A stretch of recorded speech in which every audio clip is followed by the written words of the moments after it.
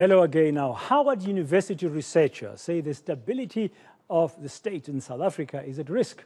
This warning comes as that US ambassador in Pretoria had dropped a bombshell about South Africa allegedly supplying Russia with weapons. Many believe this will have a devastating effect on diplomatic relations and the country's economy. Now, the latest on the saga is that International Relations has now summoned the US ambassador in Pretoria.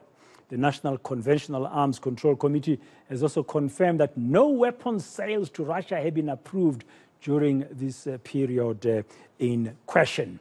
Now, I'm joined by Phiwokuhle Mnyandu from Howard University's African Studies Department.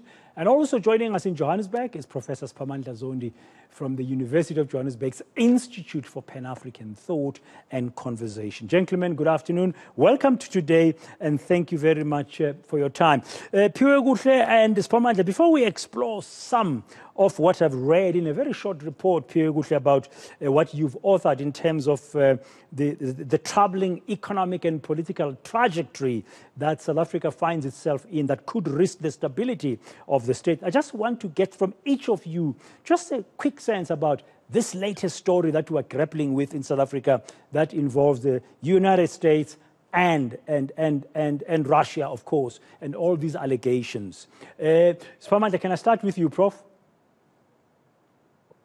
Oh yes, it is. This signals that the relationship between South Africa and the United States at government level may have soured for some reason.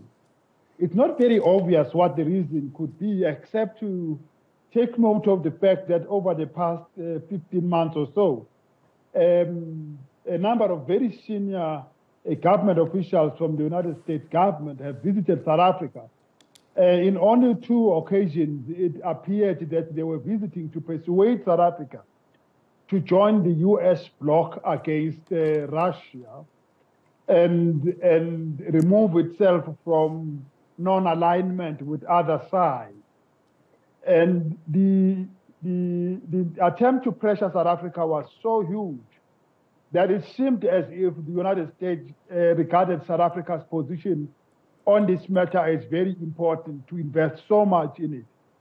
We can only assume that it is failure to persuade South Africa through diplomatic channels that the United States ambassador has then decided to take this very unusual step to go to a host, hold a press conference, like hold a loud mic and shout at a host.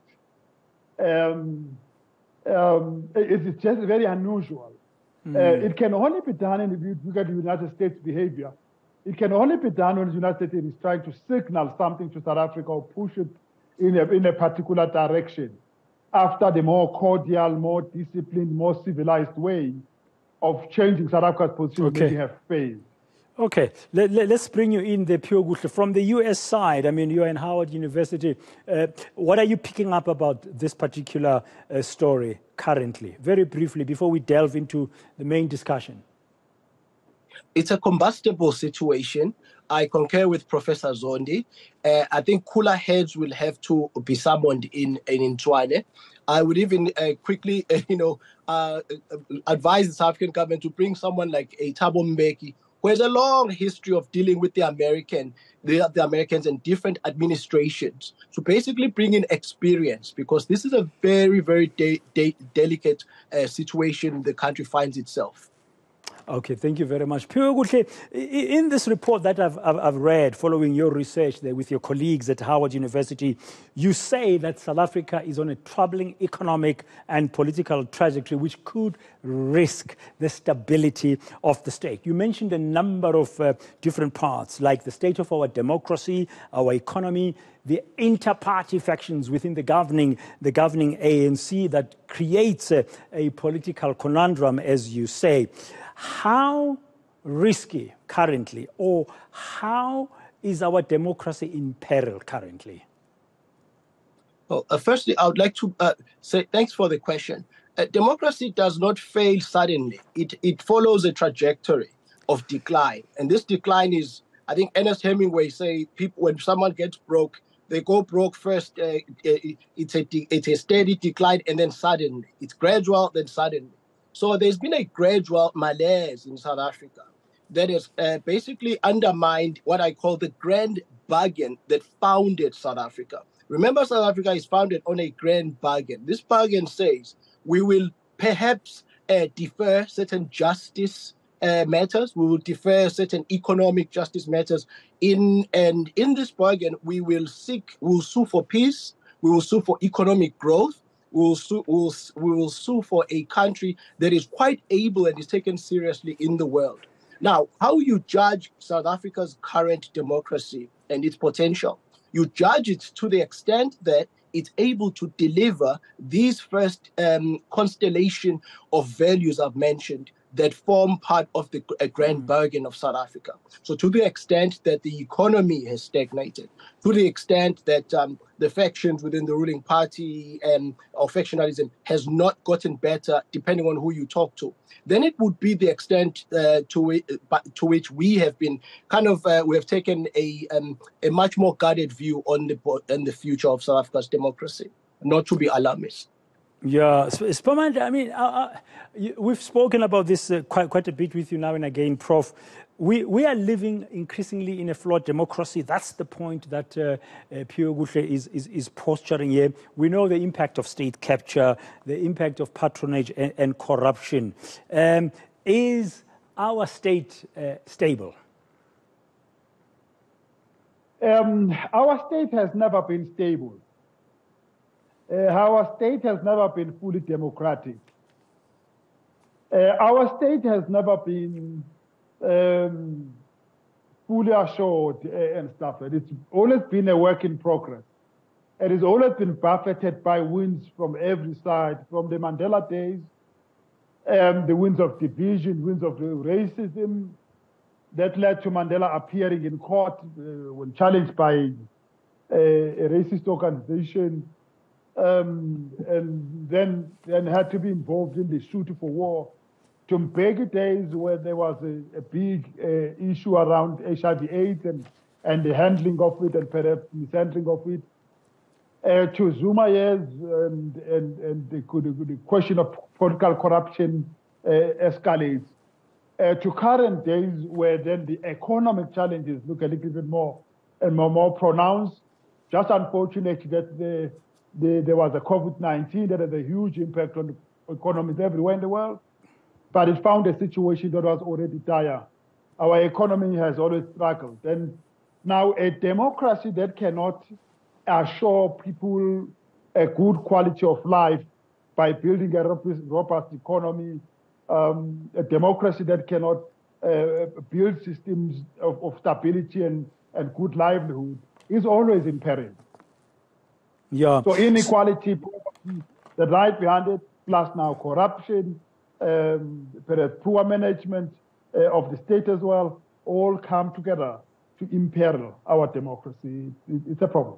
Yeah, and as Phiwokuhle was saying, the governing party has been beset, as we all know, with the factionalization of all sorts, factions of all sorts. Now, we are about a year or so, we don't know the date yet, of our general elections next year in 2024, in the 30th anniversary of democracy's dawn here in our country. You argue, Phiwokuhle, that President Matamela Ramaphosa is finding himself in the middle of a political conundrum. When he came on with a Tumamina kind of positive message to say, we're going to fix corruption, we're going to do this. And then as Siphamandla was saying now, as Prof. Zondi was saying now, our economy is in a far worse state now. I mean, Eskom has really given us big headaches here with its ongoing load shedding. Now, we're not far from the elections next year. What can be done? What do you think the governing party should focus on, Phiwokuhle? Are there alternatives? If so, what could they be? Yes, the governing party should go back to its roots, I would say, and look at what I call again the founding bargain. South Africa was founded on a bargain, post 1994 South Africa, and some of these simple understandings, not big pronouncements and not big promises. Perhaps make 5 simple objectives based on these founding principles or of post-1994, and basically take the people of South Africa into its confidence on its failures and its challenges. This would basically actually serve 2 purposes. It will help the current president of the ANC to consolidate his power, because he'll be able to abjure any criticism that may be forthcoming from within his party. And also it will build confidence in the West and in the East to people who are very much invested in South Africa succeeding. I think lost in this maelstrom, this diplomatic maelstrom, is this idea that Americans, the Europeans, the Asians, everyone in the world wants South Africa to succeed in the final analysis, because South Africa is quite a special country in the global community of nations. Yeah, Siphamandla, there's not a lot of time left between now and the elections next year. What would your view be about what can help take this country to a better, a slightly better, maybe, political stability? I will have to build upon what Gedeza has just shared right now. We have a national development plan adopted in 2012. It really gives us a roadmap about what we should do as a country in order to assure ourselves a prosperous future. For me, we need to go back to implementing that which has been decided. It's not about cutting new plans. It's not about starting new initiatives. We need to be better, do better at leadership, at governance, at implementing the things that are there. The biggest, for me, challenge, and perhaps failure that has been registered by the governing party, is that it has not been able to implement a plan that the whole country accepted, that was embraced by everybody, business, civil society, and all of it. To implement it with decisiveness, to implement it with energy, to implement it with belief, and implement it with efficiency that it needed to do. There's a sense in which everybody went back to business as usual so that we would not be able to prevent a crisis that we find ourselves now. If we implemented the plan, we would have been fine. Just take an example. The plan says you need to significantly enhance the capacity of the state to plan, to lead, and to produce the results on the ground. That capacity at local, the provincial and national level needs professional people in the right places, strong leaders, consequences for underperformance. It needed a whole well-performing, capable state, and we have not been doing that game. For example, the plan talks about build a social compact where business, civil society, and government agree a specific program to implement this plan. When President Ramaphosa was elected, realized that and then promised to drive that within the first 500 days. It didn't happen. We can debate that. But if we're able to build that social compact, South Africa is a very capable country, a lot of capabilities. We just need to create compact, lead collectively, lead strongly, coherently, and then the results will come.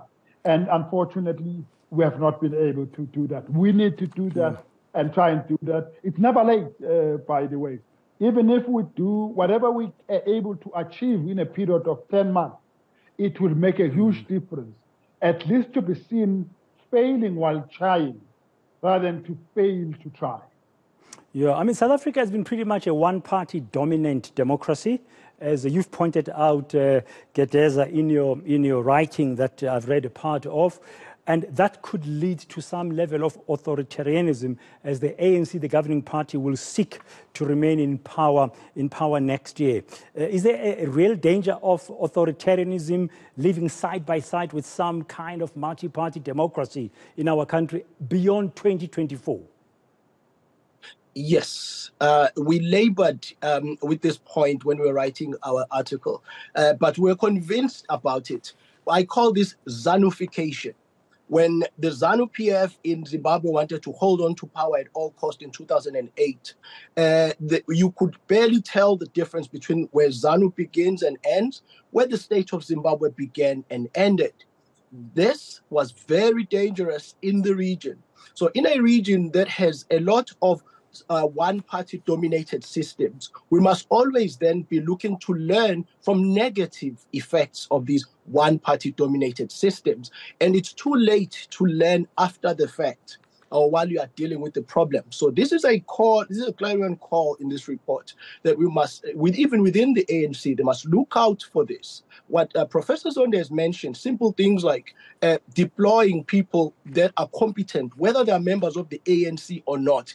This, in this current environment, it's even revolutionary to even imagine it taking place. But it's important because it will buttress this idea that South Africa is still a country that is capable and it's not moving towards one-party domination. So one-party domination need not necessarily happen by just one party winning the election outright, but it can happen with one party encrusting itself unfairly in the apparatus of the state, such that the state is unable to function without the party. Yeah, as we conclude, Nondaba, let me give you the final word on this discussion. Ramaphosa's political fortunes ahead of 2024. There's this Phala farm thing that is still above him. We're still waiting for all of these reports to tell us exactly what has happened. And Gedeza, they're talking about the inter-party factions which have worsened. And you've mentioned the question of leadership. How would you describe currently Ramaphosa's political fortunes ahead of 2024? There are two dimensions to it. Ramaphosa within the ANC, firmly in charge, actually even more in charge now after the December elections, no serious challenge internally. Actually, there are no major frictions within the ANC now for the first time in a long time. There's no other faction. There's only the ones in power. There is no challenge to them. So factionalism, that division, intra-party thing, that was very dominant during Zuma's presidency and in the second term of Mbeki, almost disappeared. The ANC knows now, it seems that it can know now, that Ramaphosa is the only saving candidate that they have, that they can present to the country and can appeal across the world. They don't have another candidate in all of this. Now, the second part of that becomes about how then does President Ramaphosa uses this huge goodwill. The fact that he doesn't have to look over his shoulders within his party, but that he has a crossover appeal even outside the ANC. Okay.